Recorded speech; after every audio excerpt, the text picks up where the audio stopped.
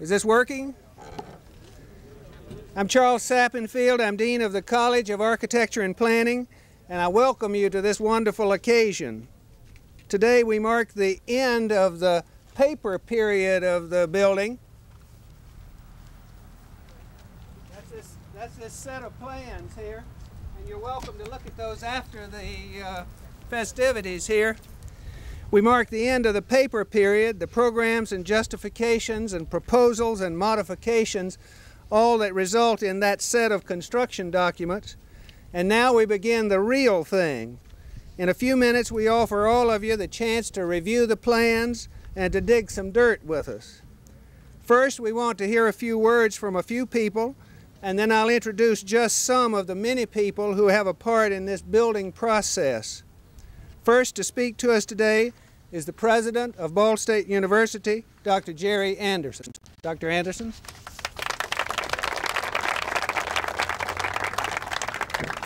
Thank you very much, Dean Sappenfield. Exactly 9 years and 10 months ago, on a Thursday, on the 10th of September, 1970, the university broke ground for a new College of Architecture and Planning building. Today we break ground for an addition which will triple the size. The college was established in 1965, the same year that Ball State Teachers College became Ball State University. The college's growth and change has paralleled the university's growth and change these 15 years.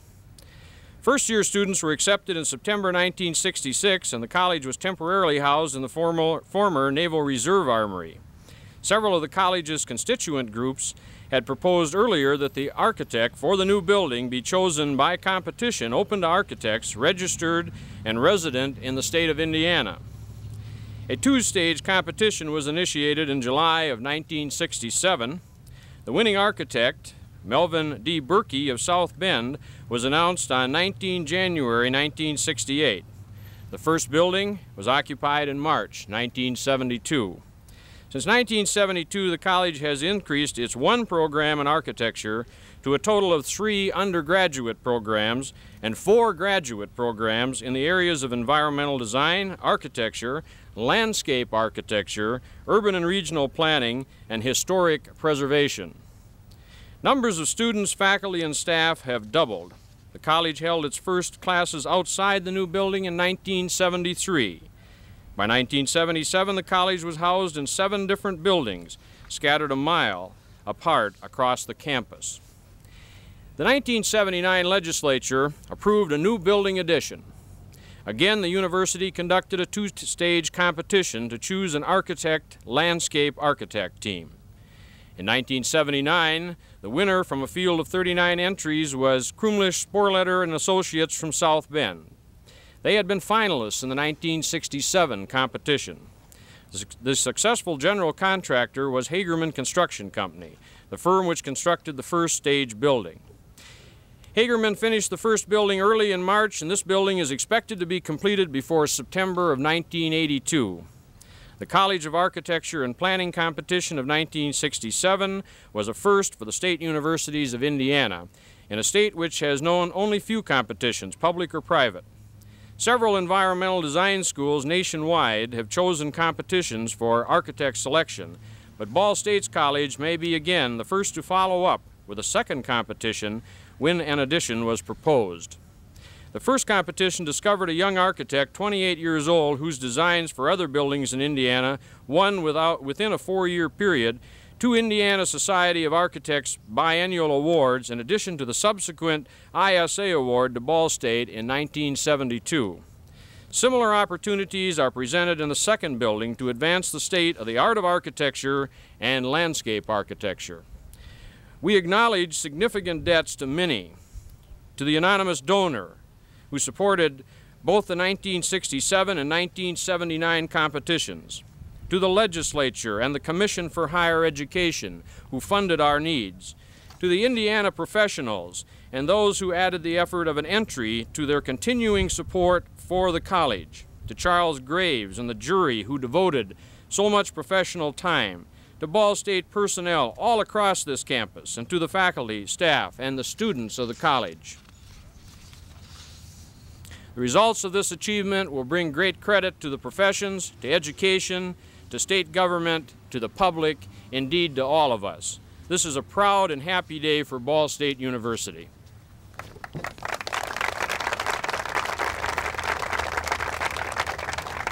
Thank you, Dr. Anderson. And now we would like to hear from the Interim Provost and Vice President for Instructional Affairs, Dr. Rita Guardiola. Dr. Guardiola.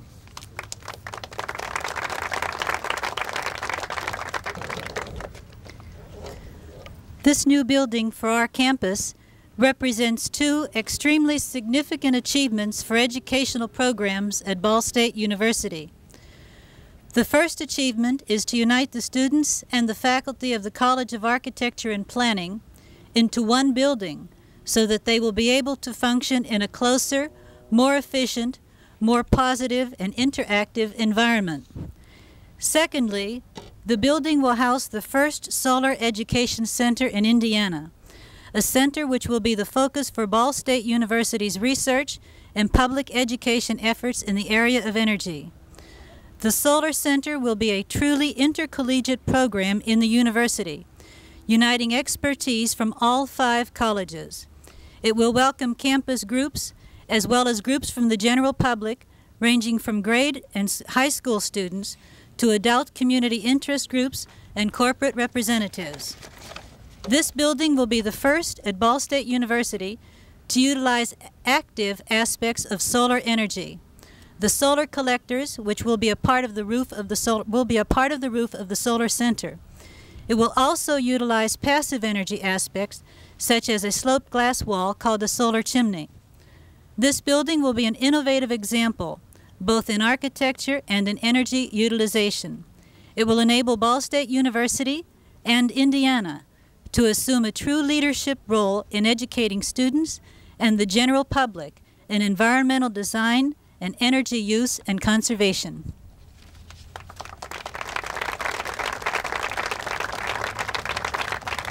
Thank you, Dr. Guardiola. And now we would like to hear from the Chairman of the Board of Trustees of Ball State University, Mr. Will Parker.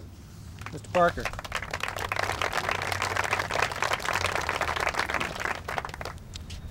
Thank you, Dean Sappenfield. Ladies and gentlemen, to most people, a groundbreaking ceremony for a new building is probably not a great, exciting event. In fact, I have never attended a groundbreaking when crowd control was a problem. But to me, the groundbreaking for a new academic facility is an exciting event. It signifies the actual physical beginning of new opportunities and new experiences for the student and for the teacher. While we today have great learning experiences taking place in facilities that are older than we like to think about, a new building enhances our opportunities. The design of the facility is exciting, and I am particularly pleased with the emphasis the architects have placed on designing a building for students. I'm happy to represent the Board of Trustees here today as we embark upon another new adventure. Thank you.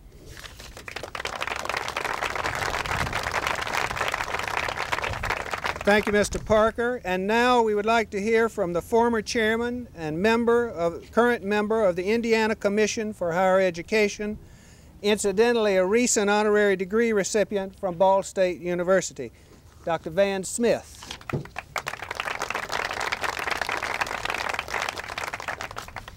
Thank you, Dean. Ladies and gentlemen,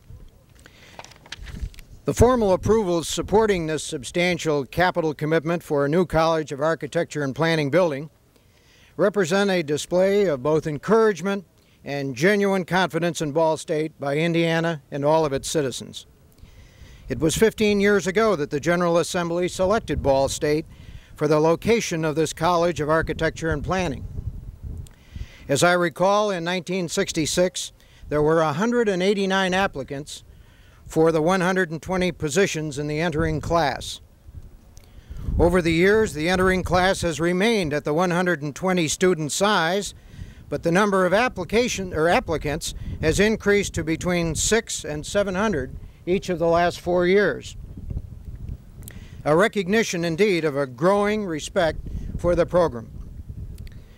For several past years, perhaps several decades, publicly supported universities were physically expanding at a rapid and impressive rate to keep up with increasing enrollments.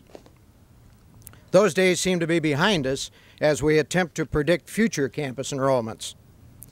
These future enrollment projections permit Indiana and its universities to give increased attention to program quality. This new building permits consolidation of the architectural academic programs in one location. It substantially improves the quality of the space utilized. It allows the university to abandon a portion of its most substandard space at the time of occupation of this new energy-efficient facility. Indeed, an improvement in quality of facilities for Ball State. A new architecture building on a campus traditionally noted for teachers training is further indication, if indeed any indication is needed, of Indiana's continued commitment to support a broad range of academic programs, thus assuring the development of a true university at Ball State. Such a broadening of academic programs and facilities is hopefully not viewed as competitive to the traditional college role, for it not only enhances the opportunities of the newer colleges, but it should lend vitality and prestige to the existing respected Teachers College programs. My personal association with the capable staff of Ball State leads me to be optimistic that the emerging challenge of utilizing academic facilities in a more innovative manner, conducive to serving students of a wider variety in both age and background, in both traditional and new programs, will certainly be met at Ball State in future years. On behalf of the Commission, congratulations to the trustees, the faculty, the administration, and the students as you begin construction of what obviously is going to be a superstructure. Thank you.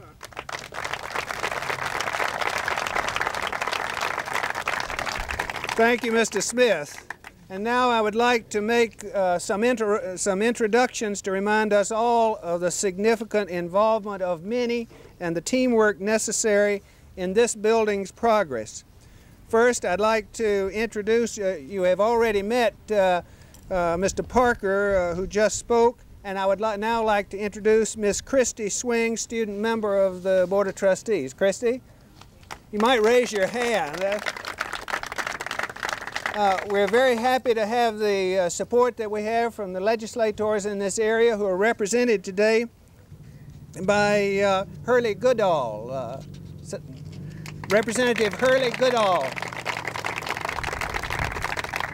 We're also happy to see our professional society colleagues here today. Harold McGee, President of the Indiana chapter of the American Society of Landscape Architects. Harold? I'm not sure whether Wayne Smith made it who's President of the Indiana Society of Architects is here or not. He is not, and also the President of the Indiana chapter of the American Planning Association could not be here. The Campus Master Planning Committee recommends all buildings and plans on campus, and that committee is chaired by our campus planner, Mr. Maurice Mann. Maury? Representing our building committee today is Vice Chairman Professor Jack Wyman. Jack? Also on the building committee and representing departments at the college are Kenneth Carpenter, Chairman of the Department of Architecture. Ken. And Francis Parker, Interim Chairman of the Department of Urban and Regional Planning. Francis. The Chairman of the Department of Landscape Architecture is in St. Louis today and could not be with us. A most important part of this building, and a part which makes it unique in America and in American environmental design education, is the Solar Energy Center. The Energy Center has been spearheaded by Dr. Ronald Cosby. Ron? Also on the building committee representing the students are Jerry Noble from Architecture. Jerry? And Dan Ulrich from Landscape Architecture. Dan? Back to you. The professional advisor for the competition was Chuck Graves, former dean of the School of Architecture at the University of Kentucky. He cannot be here today, but he sent this telegram. Congratulations to you and the university on groundbreaking. Can't remember last project that came in under the budget. So we're very proud that ours did. Probably the hardest job an architect could have is to serve as an architect for 40 architects, landscape architects, and planners. Our architects, Crumlish, Sporlita, and Associates of South Bend, seem so far to have made the test. I'd like to introduce Brian Crumlish and Donald Sporlita. You ready?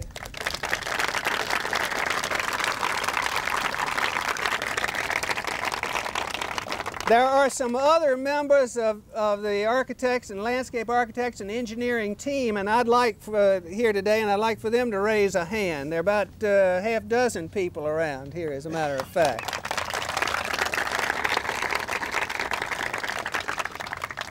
Finally, the firm which will take over after we do our shoveling today is Hagerman Construction Company of Fort Wayne. Representing them today is Mr. Mark Hagerman.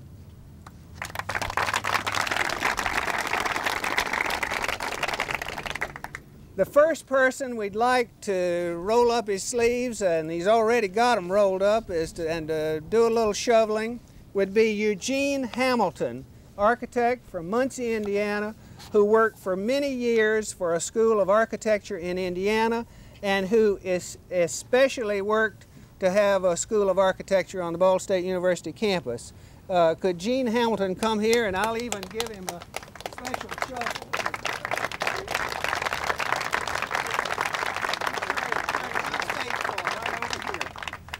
Find a soft spot? There isn't a soft spot.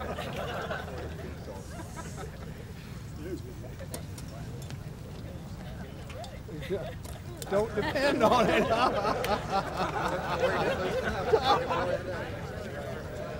There you go. That's about it. On the spot.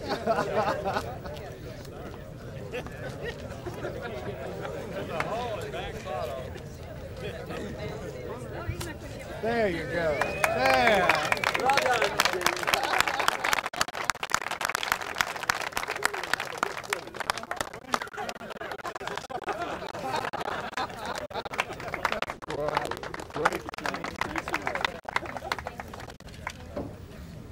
And now we'd like to have 6 people up here to do some shoveling. Dr. Anderson, Dr. Guardiole, Mr. Parker, Mr. Smith, and Miss Swing.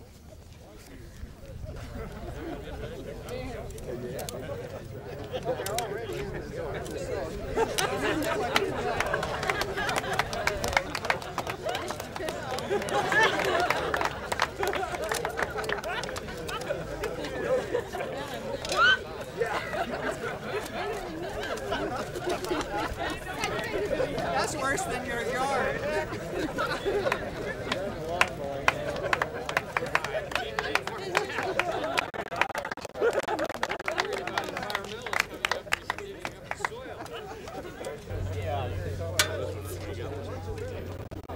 Oh, do we need another one? Here's an extra one there.